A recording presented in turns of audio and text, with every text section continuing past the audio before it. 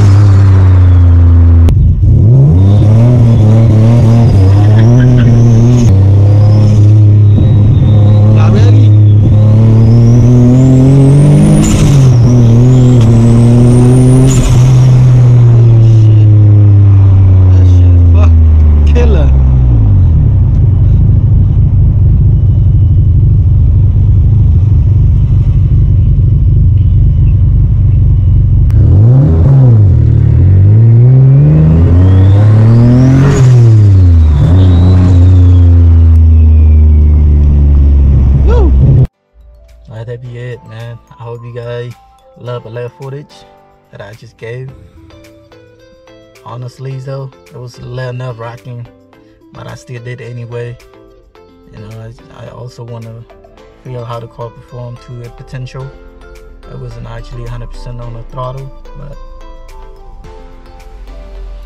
just enough to give you guys a little spool so you can hear that whistle noise and the turbo itself spool. But yeah, man, it's gonna be a lot more content that's coming out. It's gonna be fire. And do not forget to follow your boy on social media. And I'll be start posting on YouTube. It's a lot more. And yeah, it's gonna start to go to the car meet. It's been a while for me. I'm just trying to get the tag up to date behind Smart right now.